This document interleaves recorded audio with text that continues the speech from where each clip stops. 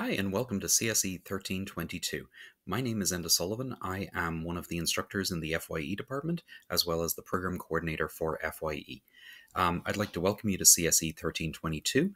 In this video, what we're going to do is we're going to cover some of the topics on how to get started in 1322 and how the course works, what the syllabus looks like, what the grading policies are, and how you can succeed in the class, which is probably what you need. So without further ado, let's get started. So for 1322, most of the content that you need is going to be in this website, ccsE.kennesaw.edu/FYE. On this website, we store copies of all of the slides that you're looking at, which includes the ones from this presentation, as well as all the labs and assignments that you probably need for your lab section, the free book for the class, which is a PDF, the practice exams, information about the IDEs, the office hours for your instructor, all the policies, as well as links to all of these videos that you'll use during the class. Now, some of you are in an in-person class and some of you are in an online class. If you're in a section that begins with a W, so you're in like W01, W02, something like that, then that section is a fully online asynchronous class, which means there is no time when you're all going to meet.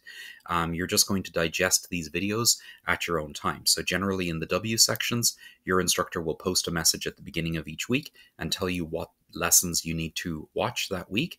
He'll give you a link, he or she will give you a link to the video and also the PowerPoint presentations for the week and let you know what quizzes are upcoming that week. You'll watch the video. If you have any questions, you'll come to the instructor's office hours, ask your questions, or send email to your instructor, and then you'll take your quizzes each week. And then likewise, when we get to the tests, you'll take your tests online. And again, if you have any questions or problems along the way, you'll reach out and ask. If you're in an in-person section, then obviously we meet every week in a lecture, and these videos are still available to you, so you have both options in that case. If you have to miss a lecture for any reason, you can watch the video, or if you just want to go back and relearn something, some of the material is relatively complex, and so you might want to be able to rewatch a lecture on the same topic that you have attended in lecture. So that's how all this is going to work. But the important point is that all of the information that you're going to need for the class is on this website, ccsE.kennesaw.edu/FYE. So I'm just going to give you a quick tour of that site. If you came from 1321 here at Kennesaw, then you're probably very used to this site already because it has all the information for all three of the FYE classes, which are 1300, 1321, and 1322. So over on the left-hand side here, we have the course schedules. So when we click that, that's going to bring you to, well, there you go. That's going to bring you to the list of, here we go. It's going to bring you to the list of all of the schedules for the course. So down here you have the 1322 lecture and the 1322 lab schedules. If we pop them open, in fall of 22, this is what those look like, and they're going to be slightly different in each semester, but you can see generally it will tell you per week what modules that you're going to be learning, and that's going to tell you what PowerPoints and also what videos you might want to watch, and then it tells you what's due the end of that week. So for example here, the syllabus and policy quiz is due on August 28th. Quiz 1 is also due on August 28th. And again, if you're watching this in a future semester, make sure you look at the one that's linked on the site because it'll be different every semester. So you're going to live by this document every week. You're going to pop it open. You're going to look to see where you are and what's due that week. You're going to have about 10 quizzes. You can see they're listed in here, and you're going to have probably 3 tests unless you happen to be watching this in the summer, in which case you'll have 2 tests. The 10 quizzes make up 25% of your grade, and each of the tests also make up 25% of your grade. So test 1 is 25%, test 2 is 25%, and the final exam is also 25%. There's lots more policies with regard to how that grade is calculated, and there's actually a separate video that shows you how the grading is calculated that goes into it in more detail. But the short version is we drop your lowest quiz score. So if you have to miss a quiz any week, that's not the end of the world. It just automatically drops out of your grade, but we only drop 1, so you only get to do that once during the semester. With regard to the tests, if you happen to miss a test, your final exam will replace the test. If you miss the final exam, well, I'm afraid there's nothing we can do for you there. So missing the final exam would be very, very bad. Make sure you don't do that. But for test 1 and for test 2, if you happen to miss them, the final exam will simply replace the 0 on there. Also, if you take all 3 of the exams, which is what you hopefully will do, then if your final exam is higher than the grade that you made on either test 1 or test 2, the final exam will replace that grade. And we do that because what matters to us most is that at the end of the semester, you know this material. It doesn't really matter that it didn't make sense to you in week 7 or that it maybe didn't make sense to you in week 13. All we care is that by the end of the class, you actually do know the material. So the final is cumulative, and as a result, it can replace either of the previous tests if necessary. The other thing to look for on the schedule is any breaks that you might have this semester. Since this particular one is a fall, there is a break there for fall break, and you may also have a day off at some point during the semester for other holidays that might be noted down at the bottom here as well. Finally, there's a link down here to the withdrawal date. If you're not doing well in the class and you decide that you want to withdraw, you need to click that link and take a look at the withdrawal dates that are listed on the schedule. So generally, you'll go to the particular semester that you're on, and on that calendar, somewhere midway down, there will be a line that says last day to withdraw without academic penalty. And for this particular semester, that looks like that date right there. So by 11:45 on that day, if you withdraw from the class, you will get a W on your transcript, which doesn't count towards your GPA. If you withdraw after that moment, then you'll get an F on your transcript, which does count, a WF. It counts as if it's an F. So make sure that you understand that date, and if you have questions about that, you should talk to your advisor or come talk to the instructor just before class. We can't tell you whether to withdraw or not, but we can certainly talk through your grades and explain how things go with regard to how you're doing in the class. Okay, so the FYE site has all of the schedules on there. In addition, under resources, you're going to find that we have posted all of the books. So these are the books for 1300, 1321, and 1322. For this class, there is a Java book from Trinity College, and also a Fundamentals of Computer Programming with C#.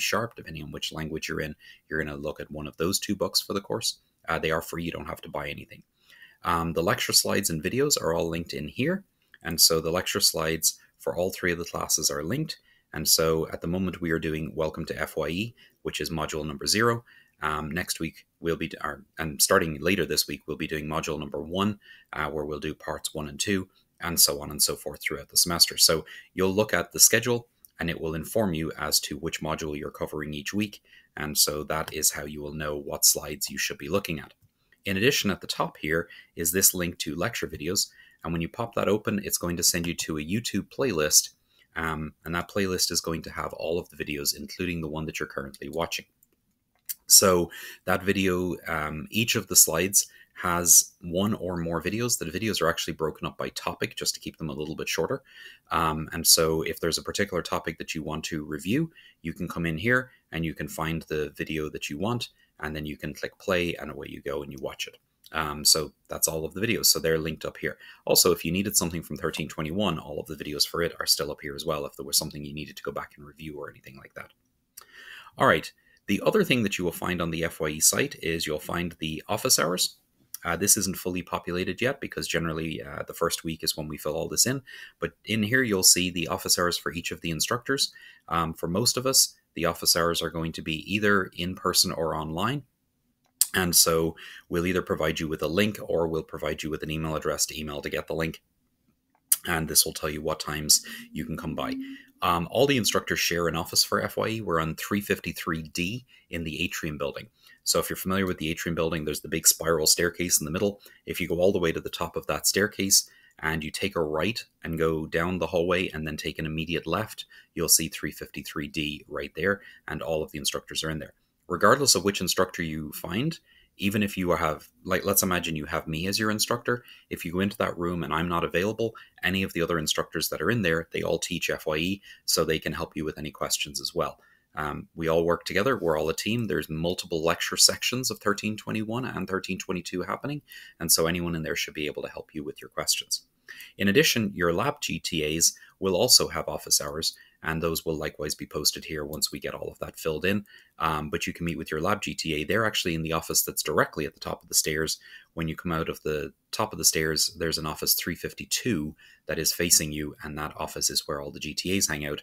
And likewise, even if your GTA is not there, a different GTA can help you. And then if none of that is happy for you, if you don't like meeting with us because we're big and scary, or you don't like meeting with your GTA because they're big and scary, then your other option is to click this tutoring link down here. So the College of Computing offers a tutoring service that is free. All you have to do is come to this link, click schedule an appointment. It'll ask you a couple of questions about like what course you're trying to schedule an appointment for, and then you'll get a 30-minute sit down with it one-on-one with a tutor in the tutoring center.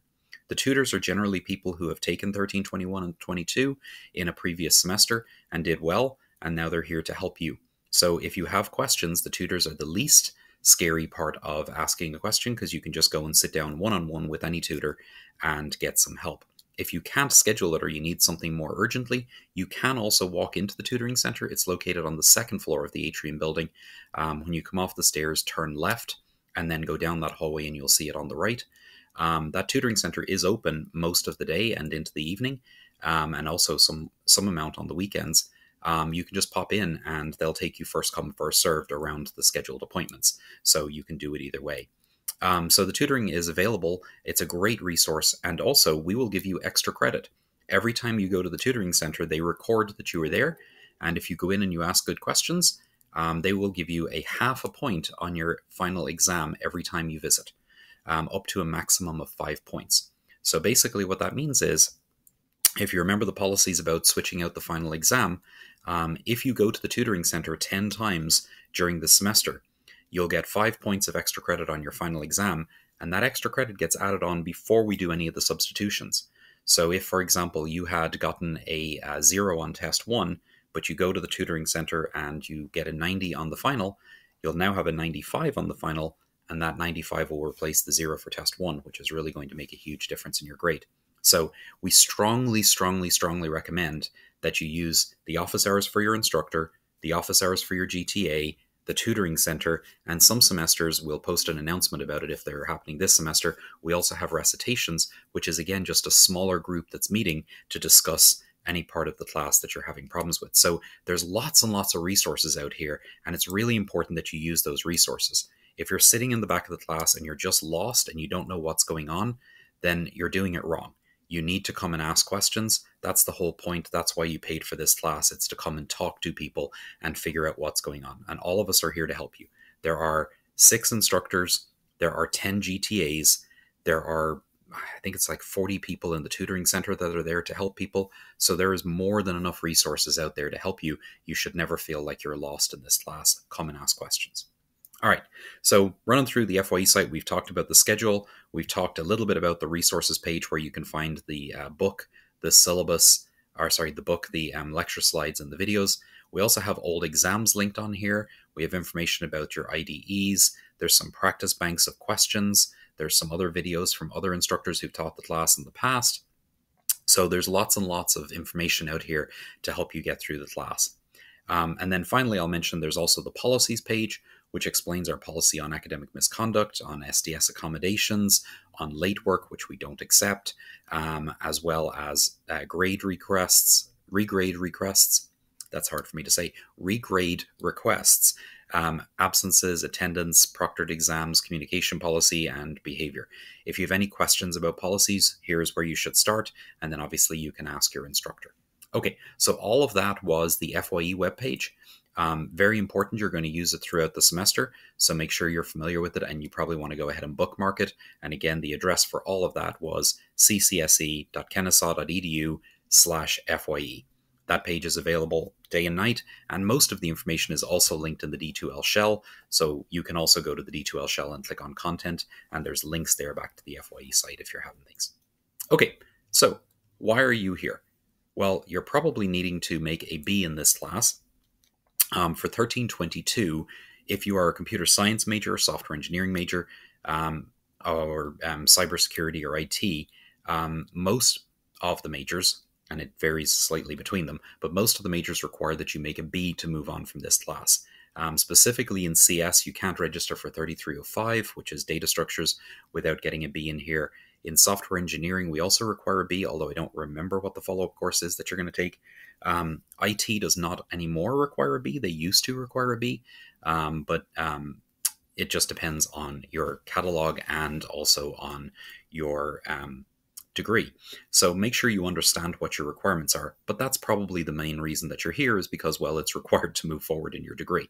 So that's great. We have a mixture of different people in here. Most of them are going to be CS software engineers, but we also have cybersecurity folks, some math folks, and so on and so forth. The main reason that you are doing this class is to learn how to program. The point of the FYE program, CSE 1321 and 1322 for most people, is that it teaches the fundamentals of programming. By the end of 1321, you understand probably half of the programming concepts. By the end of 1322, you'll understand the other half of the concepts. And what I mean by that is, at the end of 1322, you really do know how to program. There's lots of new stuff that you'll learn past this point with specific frameworks and specific technologies that you might want to incorporate. But the basics of programming, of how you actually go about programming, is taught in 21 and 22, and to some extent in 3305 if you're a CS major. So really what we're saying here is, when you go for your job interview to get your development job or to get your program manager, project manager, or whatever other job you might be applying for, if they ask you coding questions, pretty much guaranteed that the coding questions are going to be stuff that you learned in 1321, 1322, and maybe a smidge in 3305. So it's very important that you actually understand these concepts. The reality is, people sometimes work their way through this class and they grow to love programming. Sometimes they grow to hate programming. It just depends on the individual person and what their interests are. But if your plan is to go down a path where you're going to become a developer, where you're going to become a coder, where you're going to become a project manager, or you're going to work in a software development company of some form, then these concepts are the parts of the programming that you are really going to need to understand.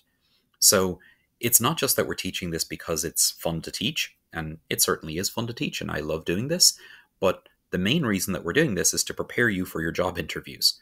Because when you walk in, they're going to hand you a pen or they're going to hand you a laptop, and they're going to ask you to code right in front of them. And if you can't do that, you're not going to get the job. It's as simple as that. And the types of questions they're going to ask are pretty much identical to the types of questions that we ask in our labs and in our assignments. I personally worked in industry for many years before I came here, and during that time I ran the interviews for our company, a publicly traded company. And the types of questions that we asked are exactly the types of questions that we ask on the labs and on the assignments and on the final exam here. So this material is important for you to understand if you're wanting to go past this point and get a job. We are preparing you for a job interview. That's really a big part of what's going on in here. And every topic that we cover in 21 and 22 are going to be things that you are going to get asked for. All right, so 1322, and again, if you're familiar with 21, you're probably familiar with this. There are two parts to 1322. There is the programming part, and there is the problem-solving part. The programming part mostly happens in the lab. Hopefully by now you know that you have registered for a lab and a lecture, CSE 1322 and 1322L. Each of them has a section number. For 1322, the lecture portion, there is an O1, an O2, and a W01 this semester. For the lab sections, however, each of the labs will either have a it will either have a J in it, or it will have a pound sign or a hash sign in it. If it has a J in your section name, then you have signed up for a Java lab, and everything must be done in Java. All of your coding, all of your assignments, all of your labs, and your tests all have to be submitted in Java. If you are signed up for a section that has a pound sign in its name or a hash sign in its name, then you are signed up for a C# section. And in that case, all of your assignments, labs, and tests must be submitted in C#. If you don't think that you are in the correct section, right now, in this first week, you're still during drop add, and you can drop the class and re-add a different section. I would strongly recommend that you work with an advisor if you're going to do that. So I would schedule a time with an advisor very quickly and go figure that out if you need to switch. Most of the degrees have a recommendation as to which lab you should be taking, and so you should follow that recommendation. If you are a CS major, then you probably are supposed to be taking Java. If you're a game development major, you're probably supposed to be taking C#. And for anything else, you need to look and see and talk to an advisor as to which one you're supposed to be in. So make sure you are in the correct lab section. This is the only week in which you can fix it. If there's a W in the section name, then that implies that it's an online lab, and much like the online lecture, they are asynchronous, which means you will not be meeting with a TA in person. Your TA will be contacting you through the D2L shell, sending you videos to help you get started, and then you'll be pretty much on your own while you're doing stuff with just asking questions. So make sure you understand which section you're registered for, and make sure that you're taking the one that you want to take. All right. Um, as you are taking the lab, that's where you're going to do most of your programming. In the lecture, we're going to talk about the topics, and we're certainly going to show you coding in lecture, but you're not actually going to be submitting any code for lecture. All of the code that you submit for your assignments and your tests is going to happen in the lab. So in the lecture, what we're doing is we're teaching you the concepts. We're showing you how to do it. We're showing you how to approach the problems, how to solve more complex problems. So we're showing you the problem-solving aspects of it. And hopefully between the two parts of the class, you're getting both of that information. All right, so how do you succeed in CSE 1322? Well, there's lots of stuff available. I've covered that already. You've got the books, the slides, the videos, you have your instructor, you have your GTA, you have the tutoring center. All of those resources you should absolutely use. You need to keep up with this class. I can't stress this enough. 1322, it's not that the material is harder than 1321, it's just different. If you've taken an APCS class and you just didn't get enough credit and that's why you took 21, you probably found 21 relatively easy. 22 is going to cover material that you probably haven't seen, and the pace as a result is going to be fast. If you have a problem and you fall behind, you're going to have a very hard time catching back up in this class. So make sure that you are getting everything done ahead of time, that you're not leaving the labs, the assignments, and the quizzes till the last minute. Start everything at the beginning of the week and work your way through it. There's a couple of reasons for doing this. One, it takes away some of the stress. Leaving everything till Sunday and then trying to get it done makes your Sundays miserable. And also, you're going to be stressed out trying to get everything turned in at midnight, because the quizzes, the labs, and the assignments are all due at midnight on Sunday. So don't leave it till midnight. You have an entire week to do it. The second reason is if you run into a problem, or let me phrase this differently, when you run into a problem, on Sunday night at midnight, there's no one to turn to. You're just there by yourself and it just sucks.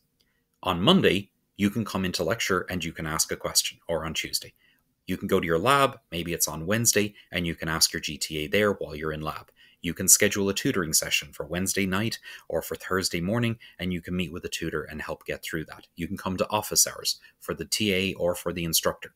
So there are many, many resources available, and if you give yourself time, you'll be able to avail of those. If you don't give yourself time, it's just tough luck if you don't understand the material, because there's no one to ask. The second reason that I say don't leave anything to the last minute, I guess the third reason, is because if you leave it to the last minute and something goes wrong, there's nothing you can do to fix it. I've had students who tell me that their power went out at 11:58 and they weren't able to turn in their lab or their quiz. Too bad, so sad, you get a 0. Plan accordingly. You're an adult. If you left it to the last minute and something goes wrong, that's on you. Your dog jumps up and disconnects the power cord from the wall and your laptop goes down or your computer goes down. I don't care. This is your problem. You left it to the last minute, so as a result, you now deal with that ramification. So we don't accept late labs, we don't accept late assignments, we don't accept late quizzes, and we don't accept late tests. If anything goes wrong, it's on you to make sure that you gave yourself enough time to be able to sort that problem out. So do not leave anything till the last minute. Make sure you're starting everything at the beginning of the week, and you'll be able to get through this class with no problem. If you leave everything till the last minute, you'll have a miserable time, and honestly, the chances are you won't pass the class. People who leave everything to the last minute end up getting caught out by random things that happen, and then they're like, it's all unfair and I don't understand why I failed. And it's like, well, I do, and it's what I told you at the very beginning. All right, the second thing is practice, practice, practice. Every time that you watch the lecture, whether it's in person or whether it's in the video, the person who's doing the lecture understands this material.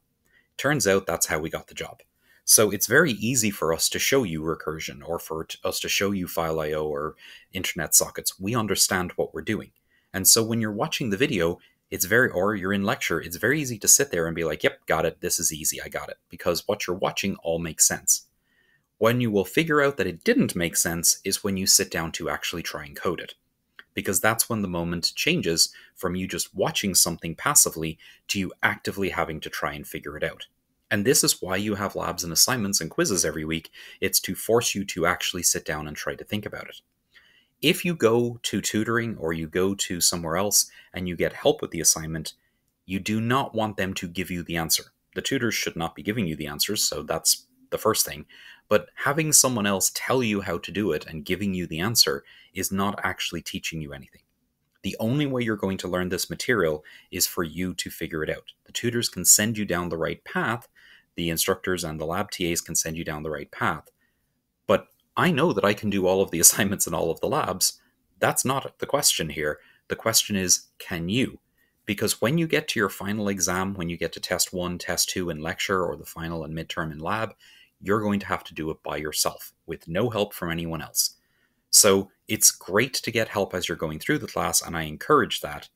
But make sure that if you got help from somebody, that you actually do understand it and try to do another example that is similar to the example that you just did and make sure that you're able to accomplish it. If you are, you're going to do great on the tests.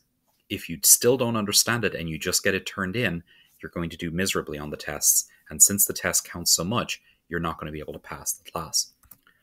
The final comment on this page is to not be ashamed to ask questions.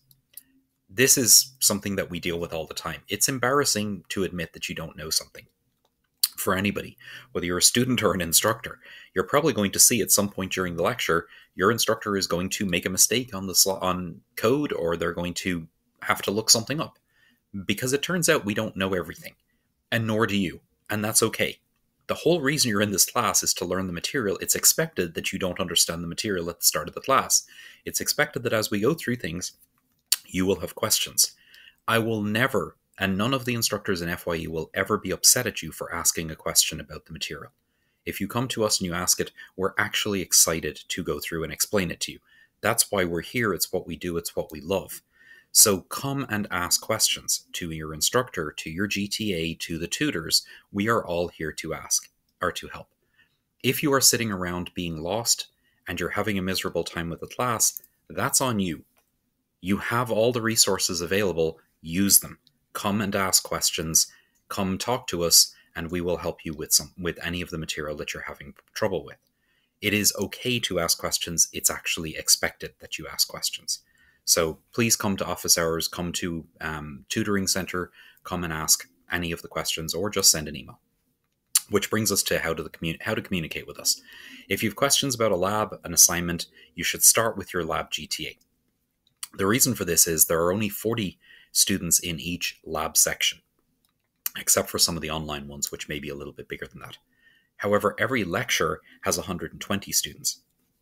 So each one of the FYE instructors is teaching around 500 students a semester. So it's hard for us to keep up with everything, and we may not necessarily know the content of the lab or the assignment because that's not something that we deal with. But the lab assistants, the GTAs, they are intimately familiar with the labs and the assignments and will have an answer for you much faster. So if you have a lab or an assignment question, or you have a grading problem in your lab, you need to start with the lab GTA. If you can't get to the lab GTA, you can send them an email, you can ask them during lab, or you can go to their office hours. Those are the 3 ways to get to the GTAs.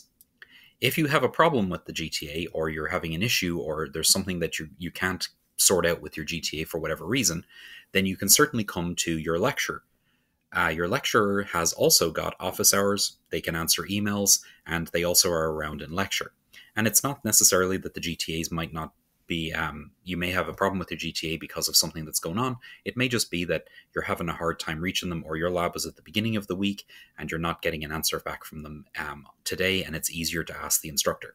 So we can help with problems, but not all of the instructors will have access to all of the grades for the labs. So if it's a grading question, you really do need to go to the GTA. All right. In your lab, there is a slight weirdness, which is when you registered for the lab, one of the FYE instructors was listed as the instructor on the lab. But in actuality, the person who's going to teach your lab is a GTA. The GTA is going to be there every week. They're the ones who are going to grade all of the labs. They're the ones who are going to grade your midterms and your finals. So the GTA is most familiar with your lab. The person who is listed in Owl Express for that lab is an instructor of record, and it is just one of the instructors. For 1322, it will be mostly me this semester, but in other semesters it'll be different people. So if you're having a problem with your GTA, even if I'm not your lecturer, the next step is probably to go to the lecturer of record for the lab that you're registered for. All right, so how do you contact any of us? For me personally, I do not like the email function in D2L. It actually kind of drives me crazy because you can't email an address in D2L. If I email you using my email account, if I reply to a question I get in D2L, it actually bounces. And likewise, if I send you a message through D2L and you reply to it, it bounces. And what that means is I don't get it or you don't get it. And there's no record of it ever happening. It just never gets there. So I do not like the email function in D2L. And I would ask, for me, if I'm your instructor, please send me an email directly to my email address. You can find all of the instructors' email addresses on the FYE site under instructors. There's a link there for staff and instructors or something. So usually you would email using the email system rather than D2L. Some of the instructors do prefer D2L, so if they've told you that, then go with that. When you email us, be sure that you tell us who you are and what section you are in. If you're asking a question about lab, you need to tell us your lab section number, which will be J01, J02, WJ1, #01, #02, W#1, etc., etc. The reason is, again, I am managing, in addition to teaching 3 lectures, I'm also managing 7 labs. And so of those 7 labs, I don't know which one you're in, and there's no easy way for us to look you up. So you need to always let us know which section you're in order to get a faster response. And then finally, be polite and professional. Even if something has gone wrong and there's a mistake that has been made, please begin with a polite question and we will certainly try to help you. It is our intent to fix any problems. There is no reason to be rude. So start with a friendly and polite demeanor when you are addressing either your GTA or your instructor. All right. All of us, the GTAs, the instructors, have a 24-hour window where we try to respond to all emails. The official college policy is 48 hours. We have to reply to you within 48 hours, but all of us try to do it within 24. This does mean that we will try to answer even on the weekends and even on nights, but of course we all have lives outside of this as well, and sometimes that's just not possible. But you will get an answer within 48 hours either way. If you're having problems with that and you have somebody who's not replying to you, then by all means let me know as the program coordinator and I will take a look into it. However, you should remember that your instructors do not answer emails instantly. Just because you emailed us at 1 o'clock in the morning with an urgent problem that you're having with your code does not mean that we're awake at 1 in the morning. We teach lectures at all times during the day and evenings, and we are often setting up stuff in the D2L shell or writing quizzes or tests during the weekends. So please don't expect an instant response from your GTA. They are students, they're taking classes in addition to teaching your class, or from your instructors who are teaching many different sections. So that's why there is that 24-hour is what we're aiming for, and 48 hours is the max that you can have. So please do not email me to complain that you sent an email to your GTA and they didn't reply, and that email was sent an hour ago. That's not appropriate. It will take a moment. All right, so the technologies that we use. The D2L shell, which hopefully you're familiar with at this point, that is in d2l.kennesaw.edu. Your shell probably looks something like this. It's going to have your instructor's name, their office hours, and how to reach them. And then up at the top, you're going to have links to the quizzes. So in here you have all of the different quizzes throughout the semester.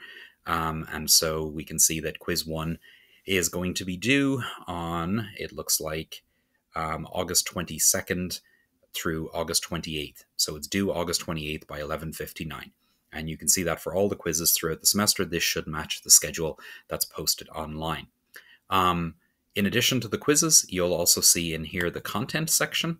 The content section is where we post information. Most of what's in content is actually just links to the FYE site.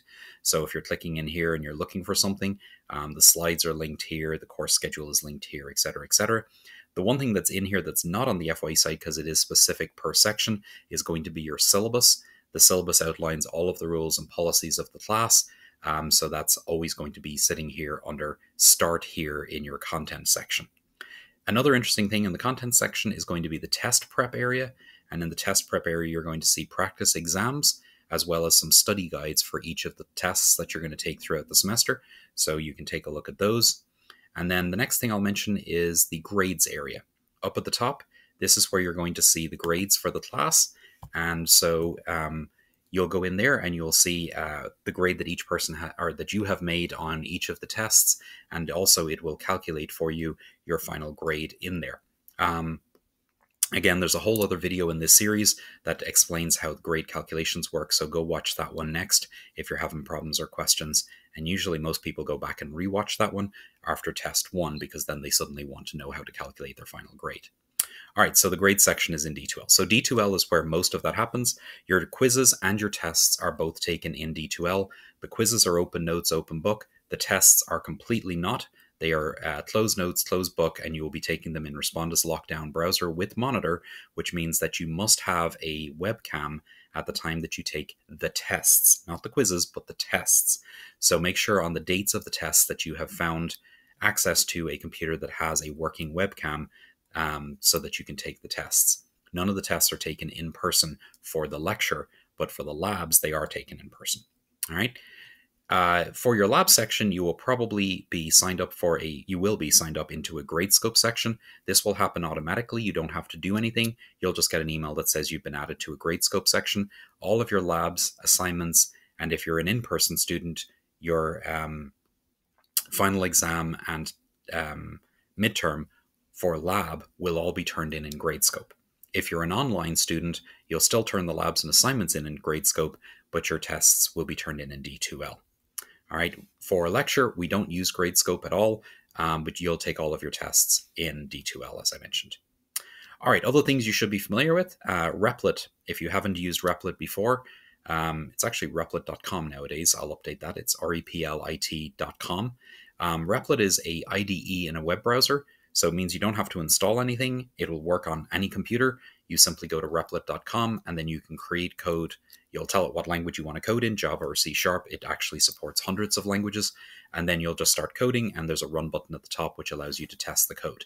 It is very important that you are familiar with Replit, because it is a good default tool to use as you are going through this class. Because sometimes you may not have the compiler, or it may not be available, or you may be having problems with your compiler. You can do all the labs, all the assignments, and everything in Replit if you need to. It works as a good backup. As a matter of fact, most of the examples that you're going to see in the lecture videos are all done in Replit as well, so you can see that. All right, if you're a C# student, then you're going to install the latest Visual Studio for Windows, which you're going to want just the community version, which is free. You don't want to do the paid version. There's nothing in the paid version that you need for this class, so feel free to use the community version. Likewise, for Java, you'll want IntelliJ. Again, the most recent version, and again, the community version is free and available. Later in the semester, you're going to need to install the UML and Java FX plugins. We'll explain how to do that when we get there, but just be aware that those will be needed as well. Okay, all the policies for the class are in the syllabus and on the FYE site. You are responsible to understand and read them, and they are the policies. So don't email me and ask, can I have an exception? The answer is no. Because there are, at any given semester, there are over 1,000 people taking 1321, and there's usually between 300 and 600 people taking 1322, and you're spread across multiple lectures with multiple people, we have to be consistent. All the lectures get the same rules, so the policies are the policies, and we don't make exceptions. So make sure you understand those policies before you get there. The most important one to be aware of is we don't accept late work under any circumstance. If you missed a test or you missed a quiz, it just simply is a 0, and then hopefully, if it wasn't the final exam, it'll get replaced by the final exam at the end. All right, so as I mentioned, for quizzes, you're going to have 10 quizzes during the semester. We drop the lowest grade on your quizzes, and the remaining quizzes are averaged, and that is 25% of your grade. For tests 1, 2, and 3, test 3 is known as the final, they're each worth 25% of your grade. If you happen to have a 0 on either test 1 or test 2, and it's not related to cheating, then test 3 will replace the 0. If you have a non-zero score on all 3 tests, and test 3 is greater than test 1 or 2, test 3 will replace the lowest of test 1 or test 2. It only replaces one lower grade. The replacement policy is to encourage you to understand the material at the end of the semester and to deal with any problems that happen along the way. Don't blow off test 1 and test 2 and just assume you're going to ace the final. I would say probably 99% of people who go that plan end up failing the class. So don't do it. All right, no late work is accepted, period. Let me say that again. No late work is accepted, period. If you try to turn in lab 1 second after 11:59, which is when it's due on Sunday night, it will not accept it. And if you send an email to your GTA and say, I'm so sorry I missed it because blah, blah, blah, we tell you you've had a week, we don't accept it. So make sure you get everything turned in on time. This is back to my statement of don't leave things till the last minute. If you don't turn it in, it's a 0. Period. The only time we will accept something outside of that is if you can provide a legal document that shows why you could not submit it. And so I think you can imagine circumstances like that. If you were in hospital and you were unconscious, we will talk to you. Under all other circumstances, no. All right, we drop your lowest quiz. The reason for that is because we assume one time during the semester something terrible is going to happen. Hopefully not, but you're going to miss it, you're going to forget it, you're going to not be able to turn it in because you left it to the last minute. It's cool, it just drops out of your grade. You don't have to email us and tell us that this is your drop, it just automatically happens. Likewise, we drop your lowest assignment and your lowest quiz your lowest assignment and your lowest lab if you're taking a lab. All for the same reasons. If you have a problem, it just automatically drops out. You only get to do that once during the semester, and I would strongly recommend you don't blow off week 1. Because then in week 4, when you have a problem, that 0 will still count. So don't do it willy-nilly. Make sure you're saving that until you actually need it. All right. We've mentioned the Test 1, Test 2 policies. You can earn up to 5% bonus on your final exam by attending tutoring and/or recitation. So I mentioned this before, but if you go to the tutoring center, each time you go, you get a 0.5 point extra credit on your final exam. You don't have to email anybody. As long as you went to the tutoring center and you actually got signed in, you will get the 0.5 point at the end. You can't see it anywhere in the grade until the very end of the semester when we load it in. So that information gets loaded in the last week while you're taking your final exams. Until then, there's no way for you to see in the grade book that you have these extra credit points, but they will come at the end of the semester. There's a maximum of 5 points on your final exam. So if you attend 10 sessions, either tutoring and or recitations, you will get those 5 extra points. And I would highly recommend you do that, especially if you're having trouble in the class. No individual extra credit is offered. If you email me and tell me that you have a 79.4999 and isn't there something I can possibly do to help you, the answer is no. Your grade is your grade. So make sure that you are doing the best that you can throughout the semester and not relying on being able to come to us at the last minute and hope that we'll do something. We offer no extra credit individually. It is entirely the grades that we just showed. Don't even email and ask. All right, your exams are taken in D2L. All right, so there are 2 different exams that you're going to have. In lecture, you have Test 1, Test 2, and Test 3. All 3 of those are multiple choice tests. You're going to take them in lockdown browser with monitor, meaning that you have to be in a brightly lit room with a webcam that works pointed at you. You can't have anybody else in the room with you. It has to be silent. You can't get up and leave. You can't listen to music. You can't have earbuds in your ear. You can't have anything with you other than the computer and 1 scratch piece of paper. You have to make sure you have Wi-Fi and power that all works before you take the exam, and you're going to sit down and take the exam. All right, so that's how the lecture ones work. The lab ones, if you are in an in-person lab, you will take the lab in person in your lab section. The midterm happens in the middle of the semester. It's on the schedule. Take a look, and you'll go to your regularly scheduled lab time, but instead of there being a lab that week, you'll take your midterm exam. There will be proctors in the room watching you. No webcam is required. As a matter of fact, you have to use our computer, not your computer, while you're taking the test. The same is true for the final exam in lab. So lecture, multiple choice questions, all done online, regardless of whether you're online or not. Lab, in-person students take them in person during their lab time. Online students take them online with lockdown browser and monitor and will only have access to Replit. They won't be able to use any other IDE, whereas the in-person people will be able to use IntelliJ or Visual Studio if they prefer it. All right, regardless of which test we're talking about, all of the tests, the midterm, the final, and lab, and test 1, 2, 3, must be your own work. If you in any way attempt to cheat during that time, we will catch you and we will turn you into SCI. If you're not familiar with SCI, that is the Student Conduct and Academic Integrity Group, and they will hold a hearing. They will decide whether or not you cheated. If they decide that you cheated, you will get a 0 on the assignment and most likely fail the class. For example, if you come into the final exam and cheat during the final exam and we turn you in, you will fail the class because the final exams were 25% of your grade, as is test 1, as is test 2. And if there is a cheating problem on test 1 or test 2, and you got a 0 because of that, we do not replace that 0 with your final exam. It stands, which probably means you failed the class. I will say the following things about cheating. The whole reason that you are here is to learn how to code. If you get through this class and you succeed, you've likely learned how to code. If you cheated your way through this class, you likely did not learn how to code. This means when you get to 3305 or whatever the next class is that you're going to take, you still don't know how to code. So hopefully at that point, your plan is to learn to code in a later class while they're teaching you some very specific stuff as opposed to now. But probably you're going to think you can cheat your way through that as well, and you can cheat your way through the entirety of the degree. Cool. Let's assume you get through all of that. You cheat your way through college and you somehow get your degree and no one catches you along the way. Bravo, congratulations, you're never going to find a job and you'll be unemployed for life. Because it turns out no one will hire you if you do not know this material.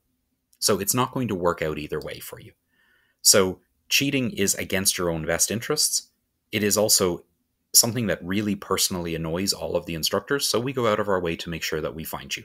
And every semester we fail multiple people, many people in some semesters, for cheating. People who think that they can hold their phone down below the desk while they're taking their test and snap pictures and upload it to Chegg and then get their answer back in Chegg. Yeah, we catch you. It turns out we know when you're doing that. There's many ways that we know, and we will catch you and we will fail you. It is against policy to use anything during the exam. If you pick up your phone, we will give you a 0 and submit you to Sky. If we can detect that you submitted somebody else's answer to a test, and you'd be surprised how easy it is for us to figure that out, then we will absolutely submit you to Sky and you will fail the class most likely. So don't do it. It's not worth it. The other fun part about this is there's only so many attempts you have at these classes. So there comes a point where you won't be able to complete the major and you've just wasted all of your money doing this so far. So don't do it. All right. All of your code must be in Java or C# on your finals. We don't accept pseudocode for any of our tests. We will show you pseudocode sometimes in lecture, but we don't accept it on the test. It's just a way of explaining something. It's not actually a programming language. If you believe you have an error on anything that was graded, a lab, an assignment, a midterm, a final, or any of the tests, you need to notify your instructor within 3 days, whether that be me, if you are in my lecture, or whether it be your GTA in your lab. You have 3 days to make a request. So don't come to us on the last week of the semester and say, oh gosh, I didn't understand and that was wrong and blah, blah, blah. It doesn't matter. You had 3 days to submit a request after you get the grade back. So make sure you're keeping up and keeping an eye on your grades throughout the semester, and let us know if you see anything that's wrong. All right, I've already covered that.